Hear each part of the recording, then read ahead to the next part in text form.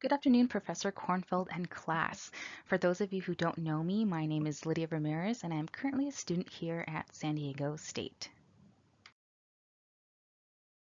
First things first, I just wanted to thank you all for your time and cooperation regarding my situation this semester.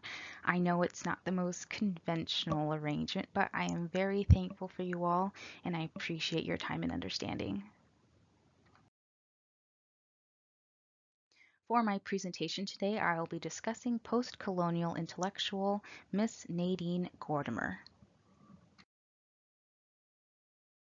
It is my goal within the next 10 minutes to discuss one, a little background of Nadine Gordimer, two, provide a quick history of the apartheid system within South Africa, three, discuss how Gordimer's work impacted South African society during this time, specifically how her work correlated with existing social anxieties, and four, lasting impressions of Gordimer's work even to this day.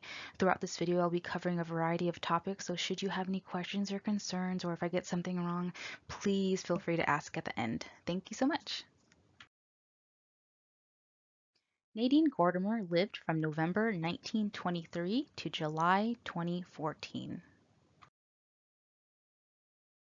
Born in South Africa, she is primarily known for her work as a writer, political activist, and Nobel Prize winner for her contributions in literature. It has been reported that from an early age, Gordimer had already been exposed to the realities of segregation and discrimination in South Africa. Her father, who had faced religious discrimination, was a refugee from Lithuania, and her mother, interestingly, was deeply committed in fighting against the racial and economic struggle in their community. It is safe to assume that both her parents, as well as the worsening conditions in their country, led to Gordimer's interest in fighting against the injustice. During her early years, Gordimer also discovered she had a passion, a gift really for writing. As early as 13 years old, Gordimer published her first short story for both children and young adults, creating works such as The Quest for Seen Gold and Come Again Tomorrow. Evolving from short stories, Gordimer would continue to use her writing skills to discuss pressing issues regarding her community. It is estimated that up until her death, Gordimer would write over 50-plus works, literary works to include novels, essays, and of course, short stories. Interesting, what makes Gordimer so unique in her writing is that she primarily focuses on issues facing the South African community, issues such as the apartheid system, racism, social inequalities, and exploring how these issues are impacting the people within her beloved South Africa. To better understand Nadine Gordimer and her work, we must first look back into the social and racial issues during this time, looking most specifically at the apartheid system. The rise in the apartheid system during the late 1940s is most certainly a complex phenomenon. Stemming from Dutch and English colonization spanning nearly 3 centuries, we can analyze how this form of institutional racism came about. So, from approximately the early 1600s to early 1900s, white Anglo, Dutch, and English settlers had settled in South African region. Similar to the United States, this colonization or establishment of dominating nations systematically created a form of a master and slave or superior and inferior relationship between the foreign settlers and the indigenous people. Limited by wealth, weapons, or power, the native South Africans would endure a slow trend of racism.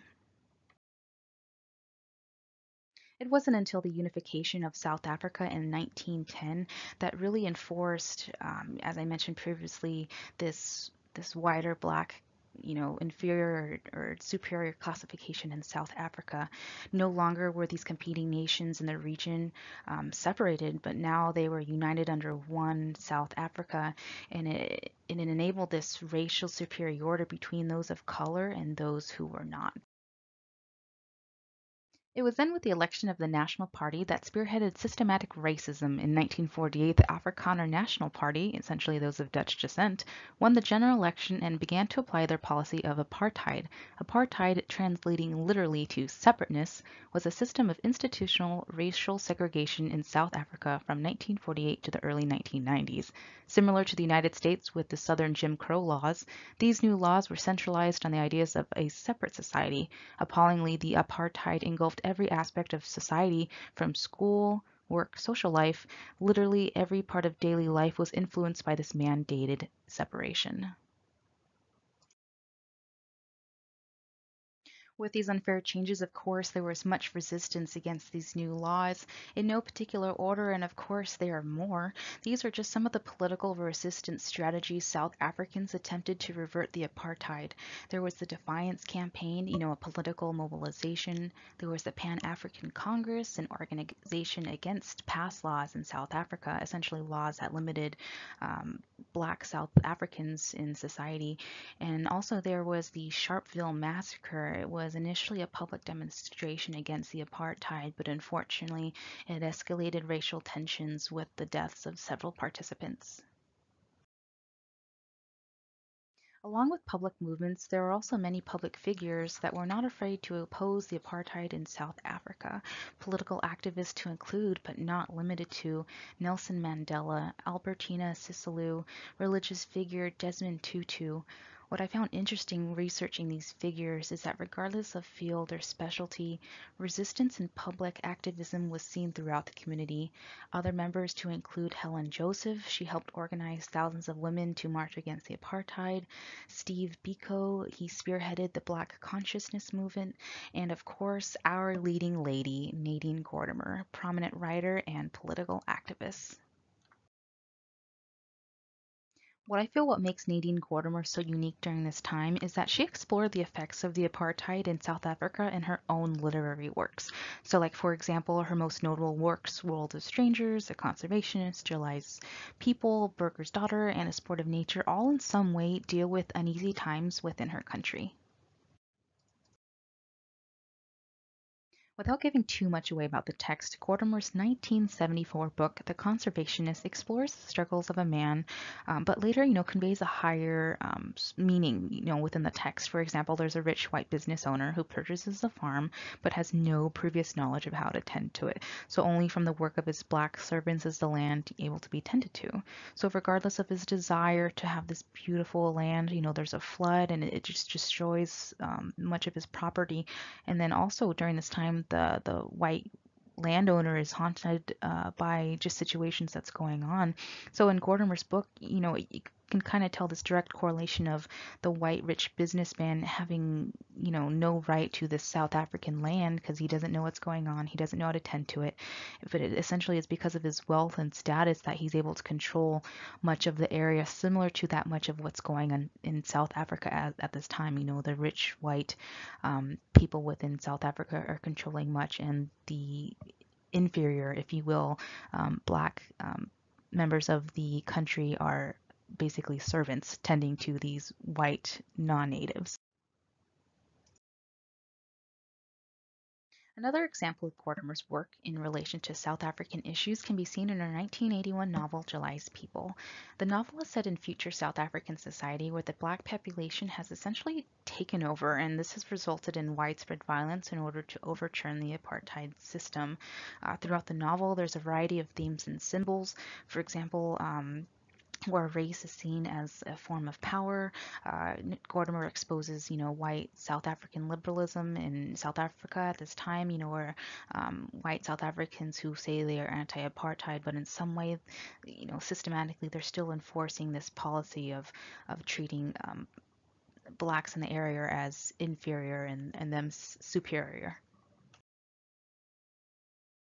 So, just from perusing several of her works, it is evident that Gordimer beautifully incorporates the morals and psychological turmoils of her racially divided country into, a literary masterpiece. These are just two books, but other works include themes of politics, role reversal, and themes of freedom, changing relationships, and of course, many more.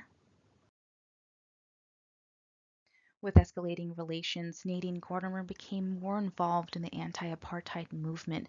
Being close friends with fellow activists Betty Dutoit and Nelson Mandela, Gordimer would later play a crucial role in helping Mandela in his famous 1964 speech, "I am prepared to die." Interestingly, they would later become good friends in the years to come. Gordimer would continue to challenge the apartheid system within her literary work, although Gordimer had commented years later that, quote, "I am not a political person by nature." Gordimer reflects that, quote, "I do not suppose if I had lived elsewhere my writing would have reflected much, if at all." Clearly, although not a political person, Gordimer could not ignore the injustices that surrounded her. After decades of struggle, the apartheid system ended with the election of the new ruling party, the African National Congress (ANC). On May 10, 1994, Nelson Mandela was sworn in as South Africa's president. Interestingly, that same year, a new South African flag was introduced to represent a new democracy after the end of apartheid. Throughout the 20th century, Gordimer's work attracted much attention from both South African and international readers.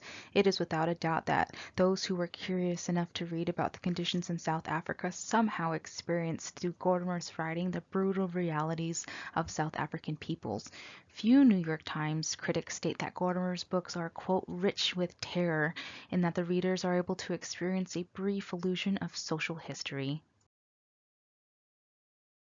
In conclusion, what I personally admire about Nadine Gordimer is that she did not intentionally set out to write about the situations around her. She had commented numerous times that she had never set out to be political, but in some way she just wrote about what she thought was right, writing about the horrors within her society, challenging the norms, ignoring the threats of being imprisoned or attacked. The fact that she was willing to take these challenges because of her beliefs, to expose to the rest of the world what was going on in her South Africa is an amazing accomplishment that, should be celebrated even to this day.